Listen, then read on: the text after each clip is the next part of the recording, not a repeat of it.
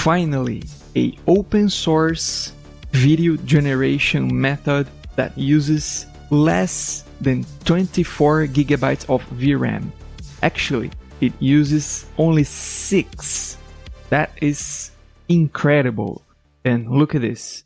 Pretty high quality video generations. This is FramePack.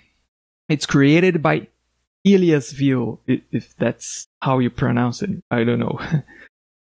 This guy made Forge, Web UI, and Focus.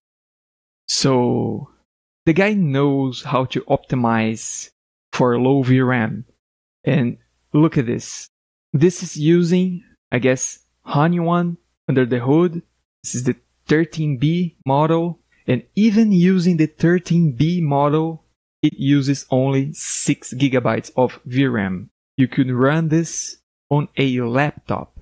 That is like magic. And not just being able to run on a 6 gigabyte VRAM card, but having the ability to generate a long video, much longer than we are used to.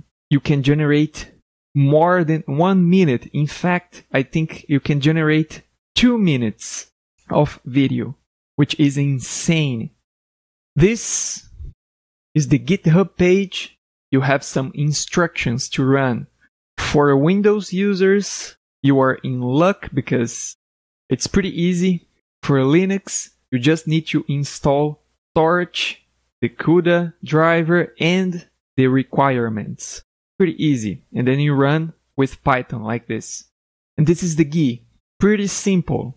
Very, very simple. You can enable this to make it a little bit faster, but it might mess up the hands a little bit. But if this is too complicated for you, no problem. You can use Pinocchio to install FramePack. You just click download and then install it.